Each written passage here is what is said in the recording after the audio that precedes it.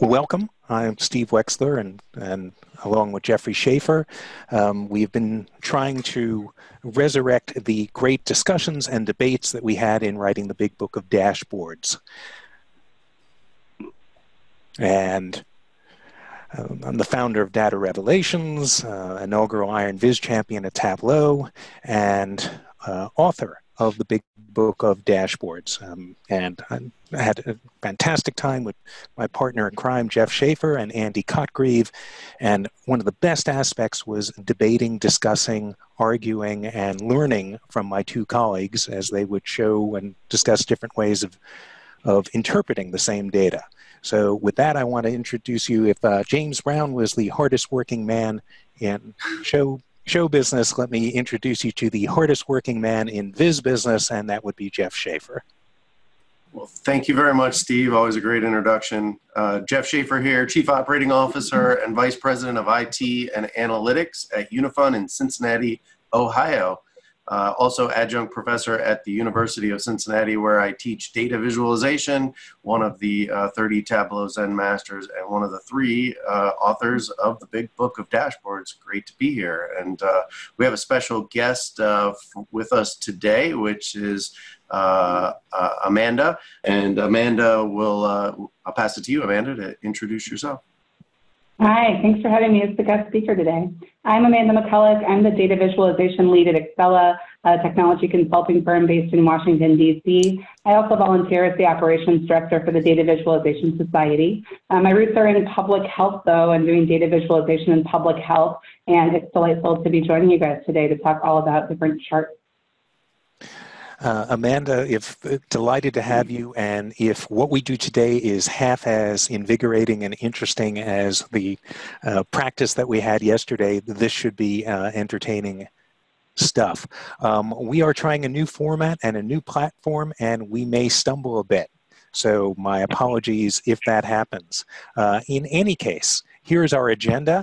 Amanda is going to tell us a little bit about the Data Visualization Society. I'm going to discuss a little bit about Mona Chalabi or Chalabi, pardon me, and an example of a great visualization that she did a few weeks ago, which I guess we could call a Marimekko chart or a Mako chart. Jeff's going to go a little more in depth on that. We're going to banter a little bit about it. Then we're going to try a lightning round where we're going to show some stuff that has interested all of us over the last 2 weeks or so, and then we'll leave it open to Q&A at the end. So, Amanda, tell us a little bit about the Data Visualization Society. So the Data Visualization Society is a global tool-agnostic community for data viz designers, developers, practitioners, people just enthusiastic about learning about data visualization. We were founded back in February of 2019, so almost a year ago. We're coming up on our 1-year anniversary. And we have over 11,000 members who have joined us from around the world. It's been an exciting year because we've been able to create a really vibrant Slack workspace for connecting on things like sharing examples of visualizations, both great ones and ones that people are looking for feedback on, connecting people in different cities with in-person events, finding ways to connect the community just more broadly, not just within our tool-specific disciplines like the Tableau user groups do so well, but rather bringing people together around best practices in data visualization design. It's an open organization. We would love to have more of you who are joining us on the line today or listening to this later join us. And as an extra little Easter egg, once you go ahead and you join the Data Viz Society, you can get your own custom DVS badge. So check it out. Go ahead and check us out at datavisualizationsociety.com to learn more. And Amanda, if you get a chance, maybe you can put that in the chat window and people can just, don't click the link right now, click it later. But just so that it's read, or they can copy the link. Otherwise, you're going to end up not watching the webinar, which would be sad. In any case, this is Mona Chalabi, who does unique and great data visualization work. She's best known for her work at The Guardian, though she now lives in New York. I think she did a stint at 538. And let me show you the visualization that came through to my Twitter feed, and I just went, ah. What a great way to explain a difficult concept. And explaining how the marginal tax rate works, at least in the UK. And there's a similar concept in the United States as well. And people think, oh, I'm in this certain tax bracket. I'm in the 40% tax bracket. So if I make 100,000, 40% of my tax is being taken. So I'm only keeping 60% and 40% is going to the government. And that's not how it works. It's when you reach certain thresholds, different tax rates kick in. You actually pay 0%. If we look at the bottom diagram, if you earn 100,000, the first 12.5K, you don't pay tax on that at all. The next 37.5K in pounds, you pay 20%, and then the remainder you pay 40%. So in fact, you're only paying 27.5 in taxes. And I just really liked this chart, and it is, oh my goodness, this is a chart that I have explored but have never used in practice. It's a Marimekko chart. So Jeff, you and I have had tons of discussions and debates about this. So I think I'm going to pass over control to you at this point, and you can lead the choir in a discussion of Mekko charts. Sure. I guess here, is the screen showing up here? It is on mine. So the Data Viz catalog describes the Mekko chart as sort of 100% stacked bar going in both directions. So I guess just trying to figure out what we call a Mekko, a Marimekko, or a mosaic plot. It's usually done like this. Now we see lots of variations on that. In its current form here, I'd say it's almost like a love child between a 100% stacked bar chart and a tree map. You kind of put them together and you sort of get a 100% stacked bar going in both directions, right? Now we see lots of variations on that. For example, here, they don't use a percentage going in both directions. And this is a great blog post that I found on Mekko Graphics talking about why you might use a Mekko chart. And I think the whole point is it gives you another variable to look at. Not only are you looking at just the percentage of something, but you're also, taking into account the quantity. In this case, billions of dollars against the percentage of what they are. Other examples I've found, and I know, Steve, you want to weigh in on this one, but this is, again, billions of dollars going on your x-axis against percentage on your y, showing how the console games versus the mobile games are moving sort of over time. So you have this element of time, and then you also have the quantity of that billions of dollars are being measured in that variable width of the bar. Yes. So, Jeff, I see something like this and wondering, is this going to confuse my audience? I see a stacked bar chart where, you see the stuff in the middle is growing. My tendency would be, gee, I'm wondering if we can just go with a regular stacked bar chart and putting the thing we're most interested in at the bottom. And I can see, it'll be easy to see how big mobile games is growing. And it will be easy for me to see that, we're now at 180 billion forecast for 2021. And that it's going to be more than twice as big as the 71 billion that we have, because everything will have, the things we want to compare will have a common baseline. So my tendency would be, gee, maybe we can do something which is a little easier to understand. Maybe taking it apart. I found this one recently. We had some great dialogue on this yesterday around the size of the world lakes. We have the area on the X, and we have the depth, the maximum depth on the Y-axis. I thought this was beautifully done. The color and really kind of shows lakes that have a large area versus a deeper depth. I'm wondering if people would be confused as I was, and that you're seeing this big box for the Caspian Sea, and if you hover over it, you get some detail, information saying technically it's a lake, and gee, is that the area of the lake, this big box, versus the Bakel, which is that really depth, and it turns out the x-axis is the surface area, and the y-axis is the depth, and Amanda, you pointed out, well, and it's the depth at its deepest part. So, right, enough that square or that rectangle that we see for the Caspian Sea, that's volume. That's overall volume. because the X is the surface, overall surface area, and then the Y part, the part down, is the overall, the deepest depth. But then we have the issue of variable depths, right, Steve? So in terms of volume, it's a little bit misleading from a volume perception because it assumes that there's a consistent deepest point that it is throughout the entire surface area, which isn't really true for any of these lakes if anyone's ever been to Wisconsin and waded into a lake before. By the way, I'm seeing somebody commenting, maybe it is average depth. And, you know, and one of the nice things is Takafumi, and I'm with you, Jeff. This is some gorgeous work, and major props to the extra effort of getting the gradient fill to show the depth. This is downloadable, and I can see, you know, what's under the hood and how it was built. And overall, I get the, you know, the idea. Oh my gosh, look how deep that thing is. Oh my God, look how, you know, vast this lake is. So I think this is beautiful work. Well, a couple along those lines, if you remember a couple episodes ago in Chart Chat, we discussed Florence Nightingale's rose diagram and had a long discussion about that and how the wedges, if you will, show the people that died in the Scutari hospital. You'll also recall in that diagram, I did a redesign that was based on an essay called The Speaking of Graphics in 2006, where Dr. Louis did a diagram that looked like this, and it's another variation. In this case, there's not 100% on the Y, but the variable width bar chart. And so I thought I would just point that out, that I think we can use variable width bar charts. I think they work. In this case, they represent periods of time when they're looking at deaths per 1,000 soldiers. Well, that 1,000 soldiers happens at different intervals. You don't have necessarily 1,000 soldiers in a monthly period. So each interval of 1,000 soldiers is measured. So it's sort of standardized, if you will.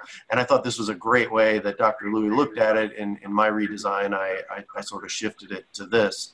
The last one I wanted to talk about was very famous data set that is the background to Simpson's paradox. If you're not familiar with it, it's a UC Berkeley gender biased study that the university was concerned about the rate in which they were admitting men versus women. They initiated a study on this topic.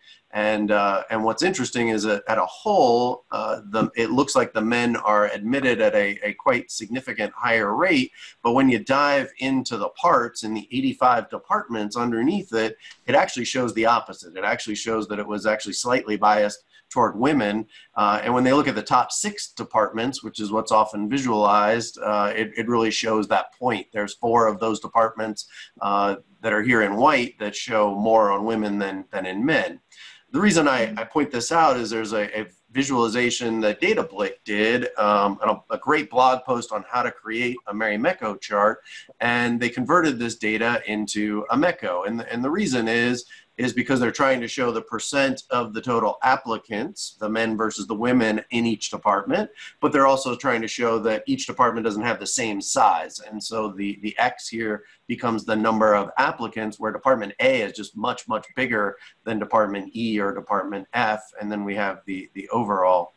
I will just add, you know, to Steve's point, is it complex and hard to visualize? I tend to break these things apart. Can I visualize the variable width of a bar in a different way? And so my take on this particular data set is more like this: to simply break it apart and say, okay, the size of the department is in the background bar chart, so that I can see that A is bigger than B, and I can see it really, it's almost, you know, double, not quite. And I can see really quickly men versus women with the little bar charts. I can see the overall, and I can compare inside of each department. So for me, I would say I've not used a Marimekko chart actually in the wild, other than, you know, maybe some variable width, and I tend to break them apart.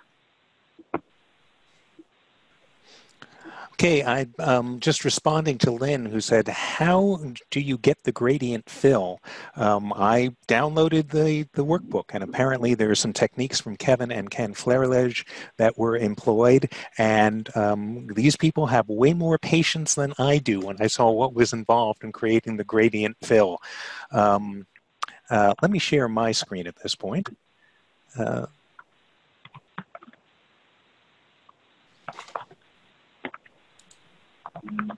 And in looking at Mona Chalabi's work and thinking, how would I explain it? What would I do differently? I kind of went down a rabbit hole, and it ended up finding some interesting quotes from Ronald Reagan, and it also made me think of some interesting quotes from George Harrison, which we'll discuss in a little bit.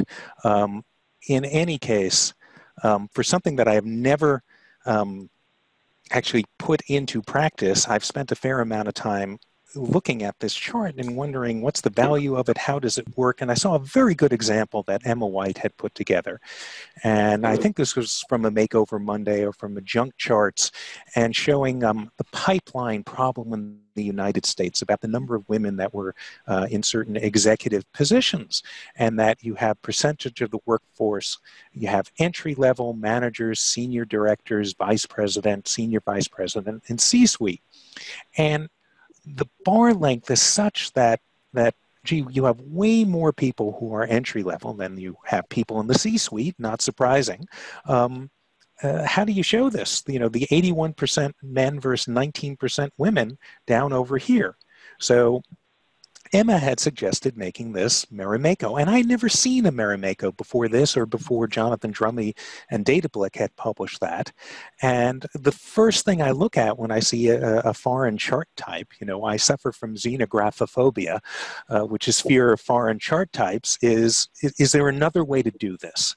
And I kind of went down the rabbit hole with this, so I can see the width is how many people are in entry level versus managers, and the width over here for C-level is so little, and then we can see the proportion of men versus women.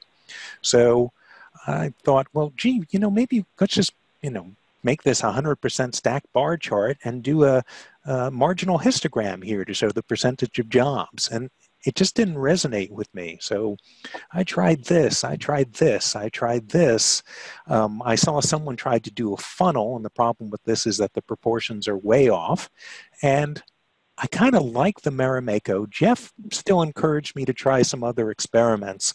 And I do like this jitter plot. And it's really, the big takeaway is, oh, I can see that there are a lot more entry-level people than there are vice presidents, than there are C-suite, and I can see the proportion of them. Just a quick note on this: if you know you are deciding, gee, you want to know how to, you know, make one of these things, there are easy and harder ways to build it. I still think a stacked bar chart will do the job just fine in most of the cases. I did do some additional work on trying to see, hey, how could I bring Mona's work to life here?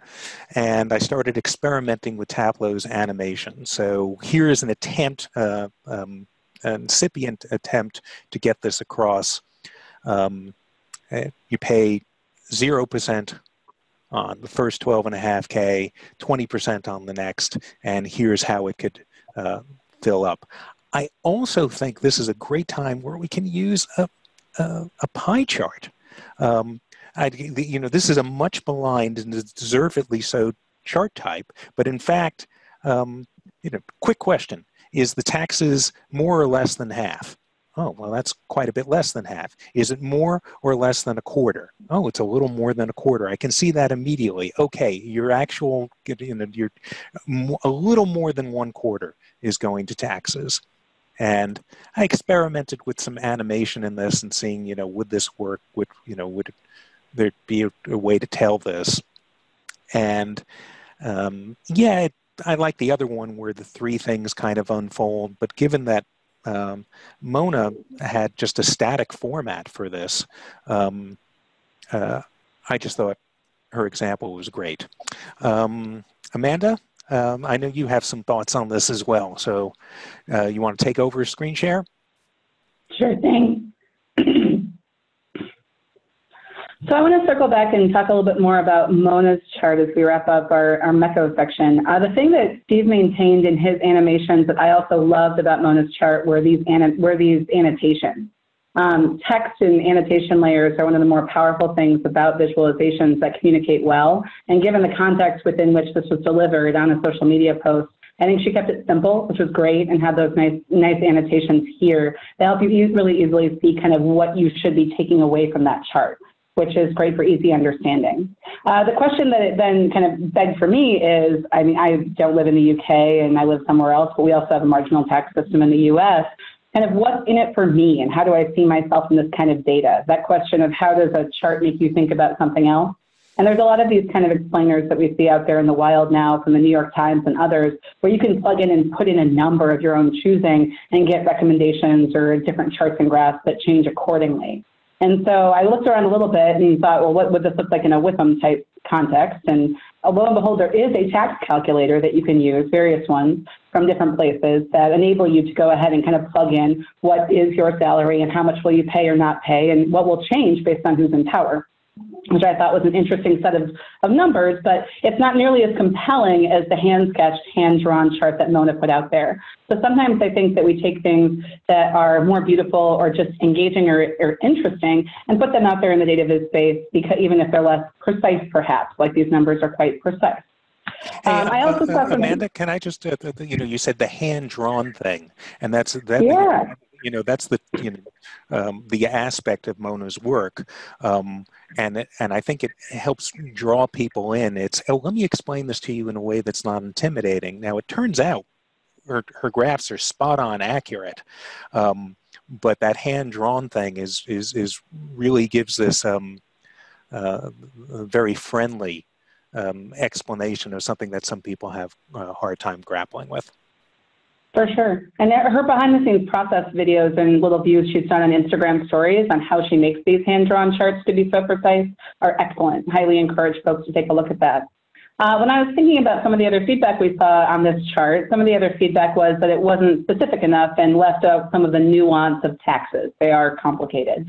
And so I dug around a little bit more and thought in my head that something like a Sankey chart, which isn't always the best fit for purpose because they can be a bit complex to read, actually suits okay in this kind of example because it easily shows you from the start what your total gross income is. And that little tool actually lets you plug in your own numbers. So it meets that WIPM piece too. And then gets back over to, at the end of the day, how much are you paying in tax and how much do you get to keep? But then it shows you that breakdown in the middle for people who want to see more details.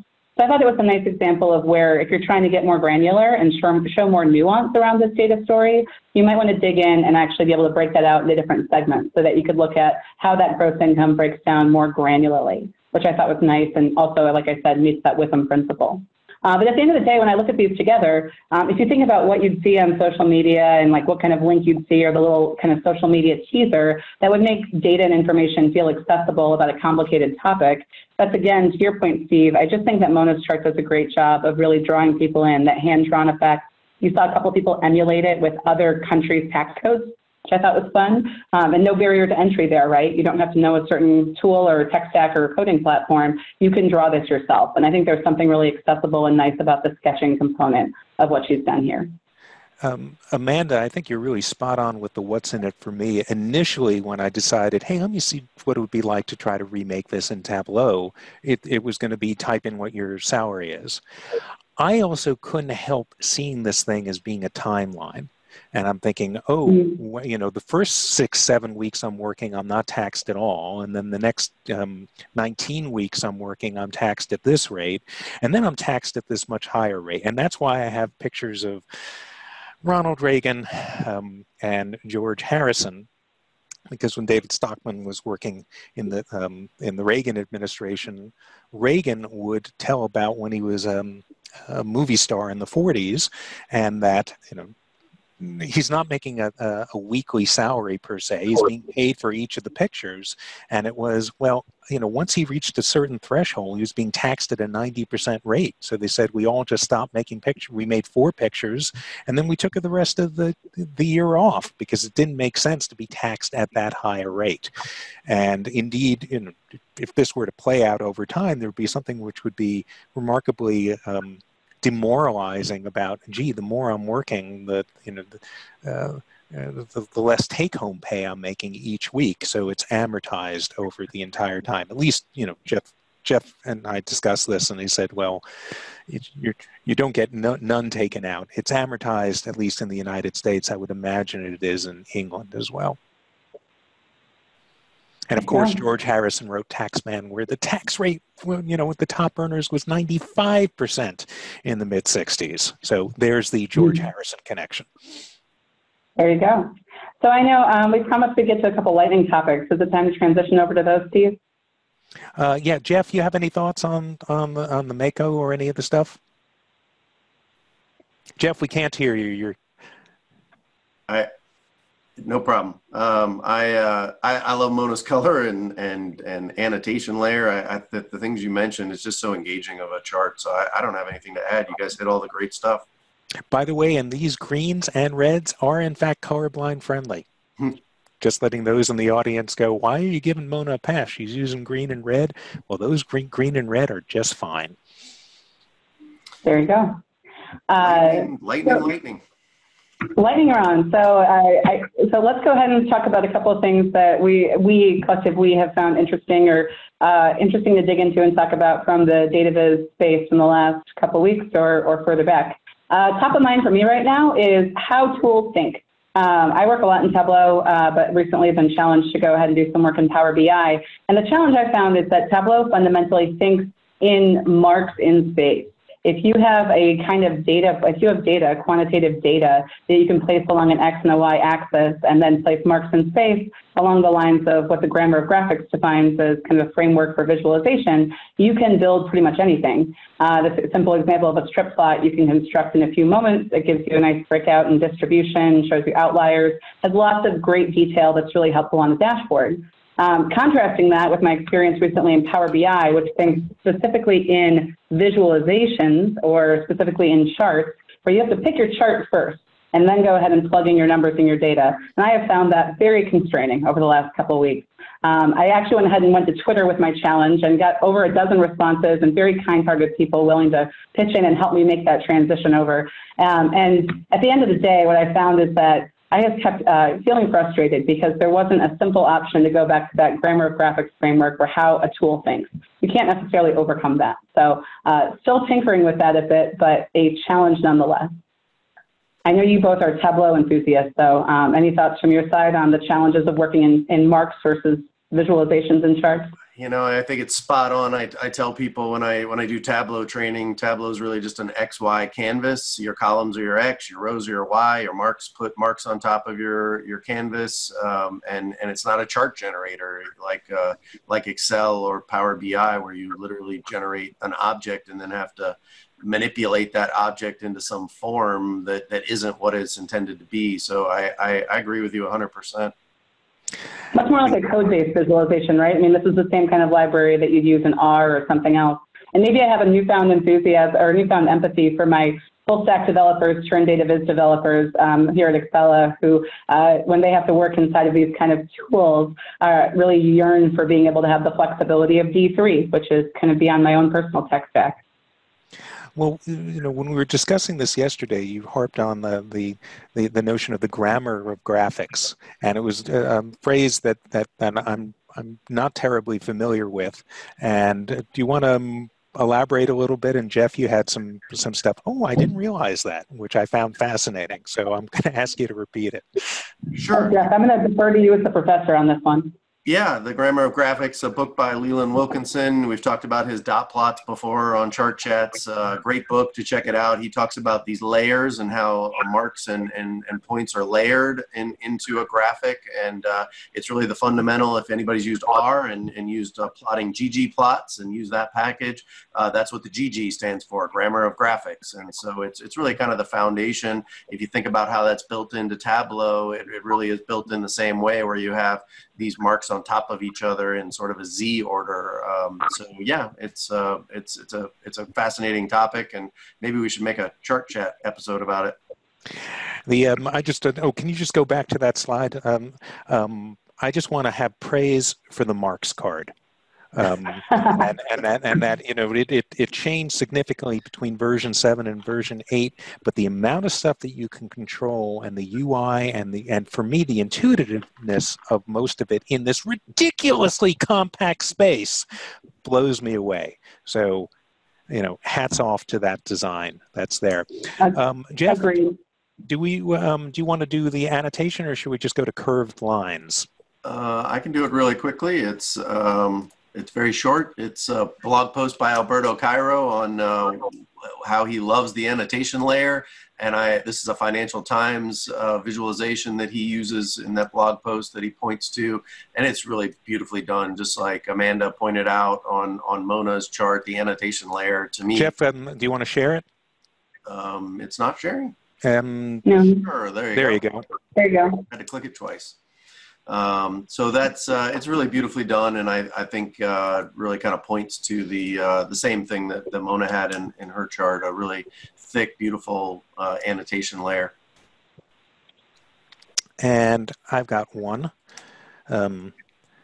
for lightning round here. Ludovic Tavernier, who does just insanely great work, and he's written a blog post on how to build nice curvy line chart splines with Tableau. And I hate that I so prefer this to just the straight line. Here's the issue that people have about these curves is they're saying, oh, you're introducing or modifying the data in a way that's not accurate. To create the curve that needs to be there, you are manipulating the data, albeit in this case it's a very subtle curve and very slight. I would argue when you have line charts and you're connecting January to February, February to March, and you have these sharp lines, it suggests that it's going at this certain rate, at this certain slope. Well, but is it? Did it go continuously at that rate, or did it jump around a little bit? So anytime, the only thing that's accurate is if you do these things as step lines or jump lines where, well, this is what it was in February and this is what it was in March, and we don't want to suggest that there was this smooth uptick throughout the entire month. So I would argue that a line chart connecting two different points in time is introducing things that may not be in the data. I also think with a subtle change in the curve is no different than having a lollipop chart where there's a little dot at the end. And yes, you're introducing a little imprecision, but I think the aesthetic allure is so much greater to the very small amount of imprecision. And Jeff, I know you brought up a really good point yesterday, so I don't want to steal your thunder on this. So why don't you weigh in on it? Go ahead. No, I just, without the dots, I worry that you don't know exactly where those points connect. And if you had straight lines, you can see the intersection of the two lines a little easier, depending on the slope, obviously. But I just think that, in this particular instance with the dots and the labels, you have the exact value. So there's no worry that you're going to mess this up. Agreed. I would just really like to see this built into the tool as opposed to the extra amount of work it would take just to get a little bit of curviness in this thing. So, and I promise Tableau, if you put it in the product, I promise not to abuse it. Let me, just move to just a couple of odds and ends on this thing. Workshops and resources, bigbookofdashboards.com. You can find chart chat. You can find a recording of this chart chat and the other ones that we've had. And my guess is in a few days, we'll have a link to where you can register for the next chart chat. We also have some workshops, building world-class business dashboards, coming up over the next month or two. So please bookmark or check out bigbookofdashboards.com. And we've encroached a little bit on our time, but why don't we open this up to Q&A? Oh, Shanna Smith is asking, any plans to come out to Hawaii anytime? Ooh, I've got dibs on that public workshop, Jeff. Actually, I have relatives there, so I actually may be planning a trip there at some point. So. Mark Paul Lee is asking, can you provide the link to the curvy charts? I wanted. That was a screen share. Jeff, I'll do a little digging on this and we'll find the link for it. Oh, wow, man, hold on. But you just sent it to all panelists. Let me just copy that so attendees can see it as well. Akvil, thank you so much for that. And here's another one as well. Well done. Okay, so thank you for saving me the, let me scrounge and find that. Should we just keep this in the chat for now? The discussion seems to be working as opposed to the formal Q&A. Looks like we had some questions, so. I thought I answered it, but it looked like I just responded to the panelist. I think on the oceans chart, that technique, she created a separate worksheet with gradient color and layered a sheet on top of it. And then the trickery part was there's a stacked bar and there's a white stacked bar below all of the lakes. And that's how I believe, I think she got the gradient color on there. And hats off to the patients in doing that. Okay, and there was a question that we got ahead of time from Kevin F.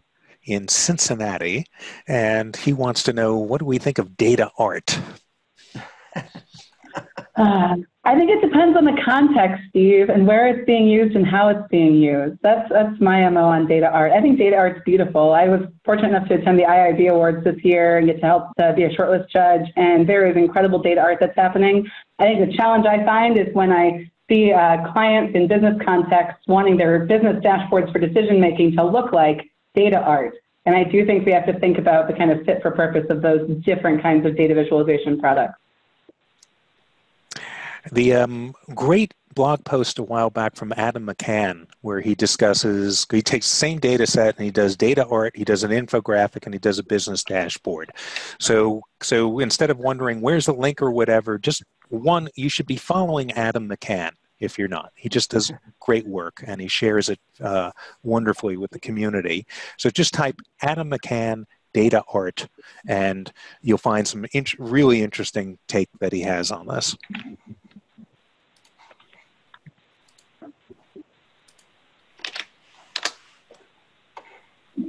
So you're saying I shouldn't post that link that I just found into the chart chat, Steve? You can go ahead, make it easy for people. Gosh, but they're never going to learn how to do stuff on their own. Googling is a skill. And you are correct. If you look at Adam McCann and data art, this does immediately come up.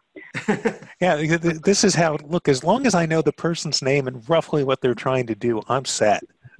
You know, if you didn't know it was Ludovic Tavernier, okay, you know, you're not, you know. I'm being asked for the acceptance of gender chart. Are we going to share that out, Steve? Or sorry, Jeffrey? Sure. I can do that. So we've got a formal question here. Someone discovered the Q&A from Laura Frere. I hope I'm pronouncing the name correctly. Amanda mentioned the importance and the significance annotations can play. I'm wondering about your all thoughts on the balance between choosing a simple chart type that doesn't use annotation and those that are a bit more difficult to understand off the cusp. Marimekko charts with annotations that will walk you through. I definitely have some thoughts on the annotation layer on this stuff and why they're really hard to do with dashboards that are changing all the time. But Jeff or Amanda, if you want to weigh in first. Sounds like another chart chat episode. Yeah, this could be an entire.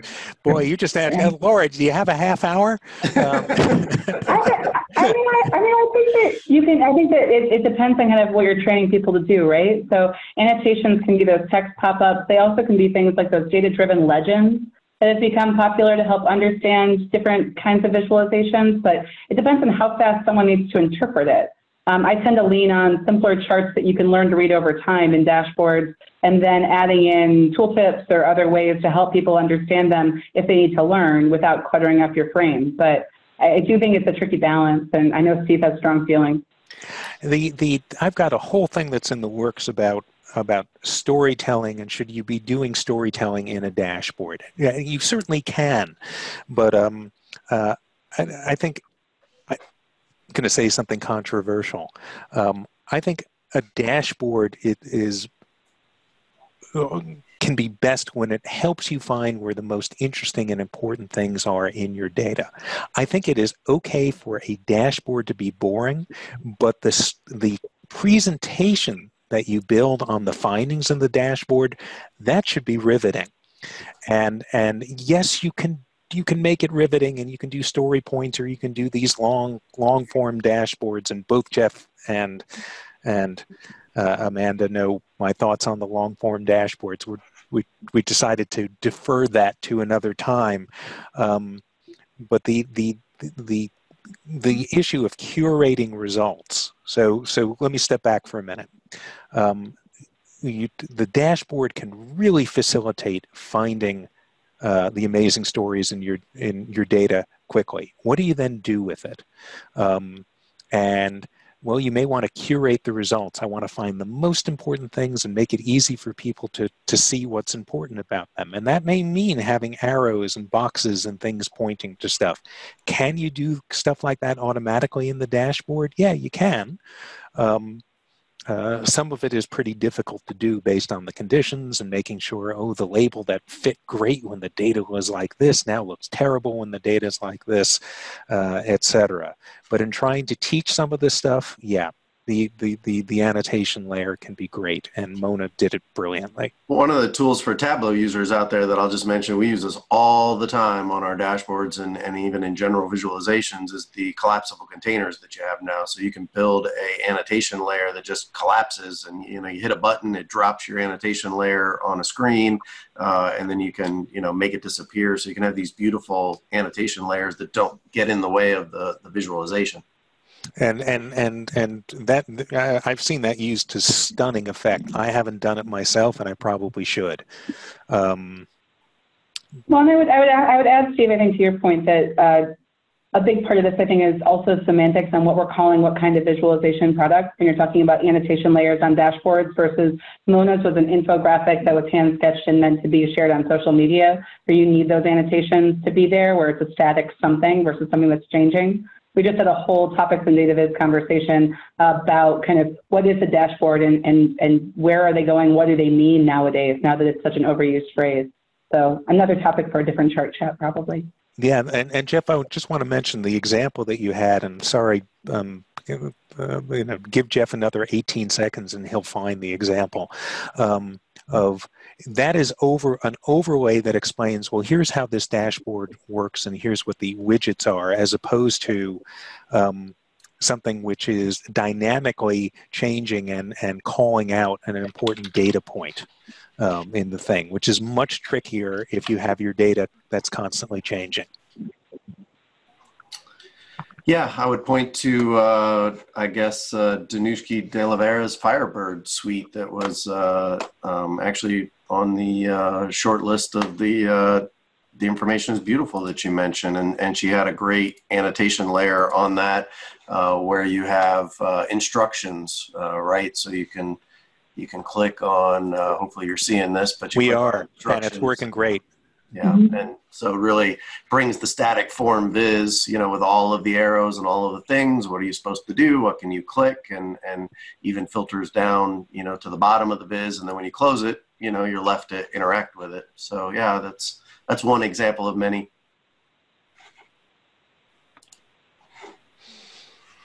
All right, maybe we'll take one more question, as we still have a bunch of people who are hanging out with us.